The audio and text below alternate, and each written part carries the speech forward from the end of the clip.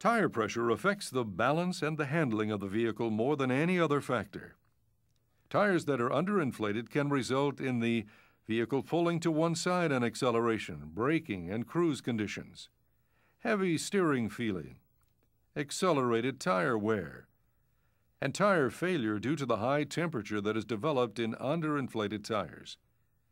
Tires that are overinflated can cause vibrations, accelerated tire wear, a hard ride, and a feeling of loose steering.